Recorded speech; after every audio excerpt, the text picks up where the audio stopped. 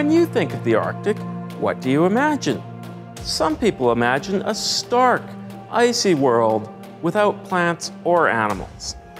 In fact, this region is a varied and diverse place. It is home to forests and tundra, glaciers and lakes, and to animals and people. Even the northern oceans are teeming with life underneath thick, drifting sea ice. While winters may be long, they are broken by short, warm summers. Have you ever wondered what makes these summers possible? Why the Arctic is cold? Or why glaciers exist in one place but not another? Then you're in the right place.